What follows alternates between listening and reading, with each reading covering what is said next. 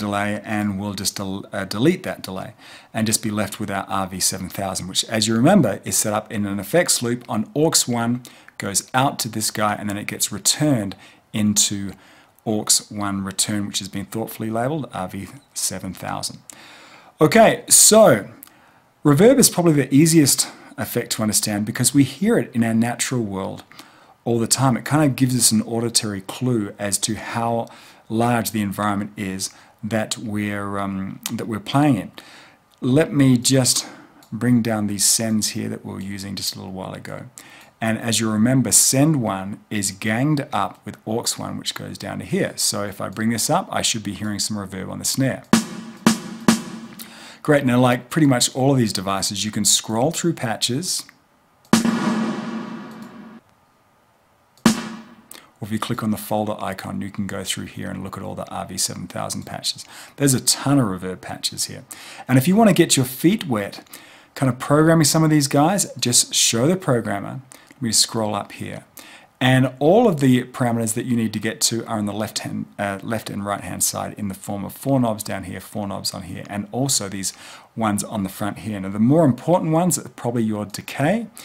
And as you can see, that adjusts the decay time of your reverb tail. So typically a longer decay will give you a clue that it's in a much bigger place. It sounds much bigger than this.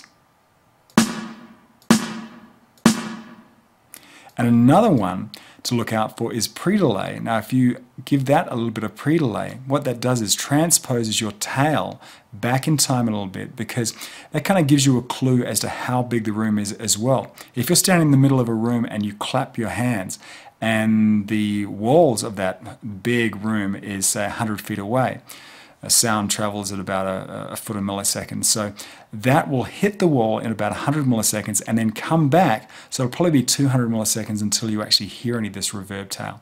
So really get used to some of these parameters on the left and right hand side. If this is a little bit too deep for you, I've got a better reverb for you. Let me go ahead and right click here and delete that. When I say a better reverb, the RV7 is the best reverb. But if this is a little bit too much for you, just go ahead and grab the RV7 and bring that guy over here. Now because our effects send hasn't been changed and we've replaced the RV-7000 with the RV7, then we should be able to hear reverb.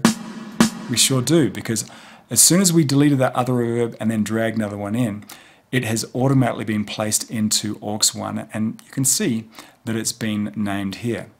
So this is a much easier way to go through. You can have the various types of reverb right here. You can adjust your size, your decay, your high frequency damping.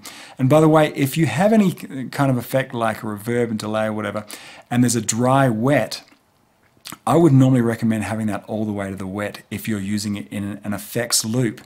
Because rather than adjusting the level of reverb from here, adjust it from your aux send, or in this case, the send off of your Redrum.